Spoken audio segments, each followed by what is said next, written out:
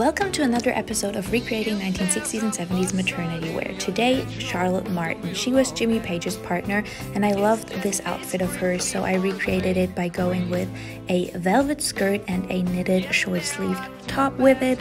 I couldn't really see her shoes, but I figured these buckled ones would work. I added a little bit of jewelry, and that's basically it.